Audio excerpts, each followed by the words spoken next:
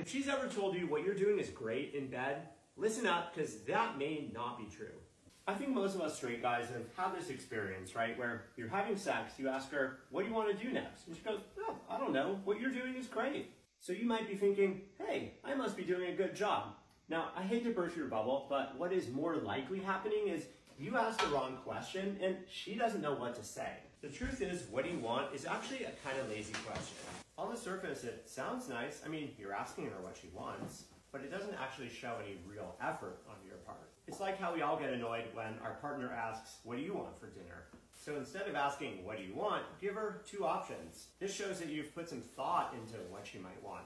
And it makes it easier for her to pick one out of two options rather than needing to come up with something on the spot. Do you want me to kiss you here or here? Do you want me to throw you into this position or that position? Ladies, let me know down in the comments if this would feel better for you.